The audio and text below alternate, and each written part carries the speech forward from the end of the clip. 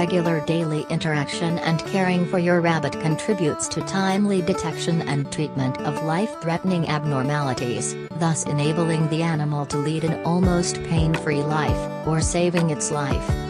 The following points show which aspects a rabbit owner must pay detailed attention to.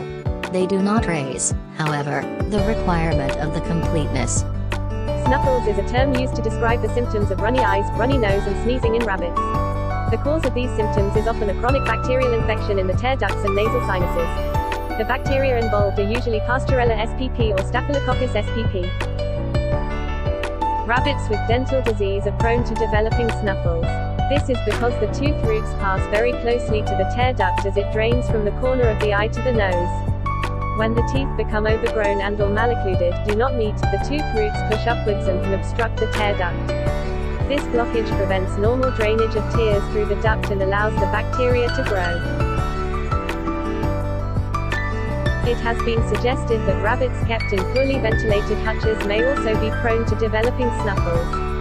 The buildup of fumes from urine or from certain types of wood shavings, e.g. cedar, may cause irritation to the eyes, and possibly trigger snuffles.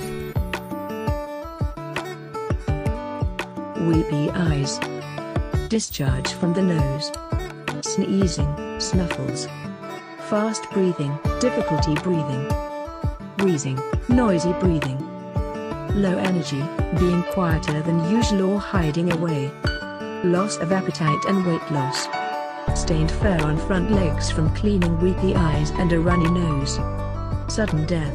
Unfortunately, rabbits tend to hide symptoms until they are very poorly. One long, angry line later.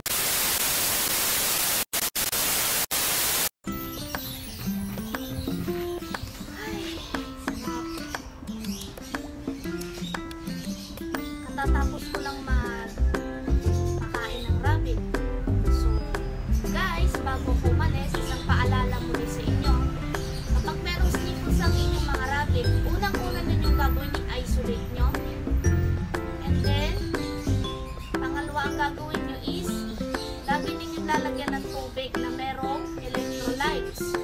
So, para yun sa gamot ng rabbit, minsan nilalabas nila sa dumi ng mga bacteria na galing sa sipon. Number 3, painumin nyo ng Numex, 2.5 ml, 7 days, tapos pwede siya sa buntes. So, ang Procure naman is 2.5 ml, 7 days. Then after that, pagkatapos ng painom, avoid nyo na lang sila sa malamig na wet na place. So dapat tama lang po yung humidity, or possible din na maaari gawa ng ngipin. Sa sobrang haba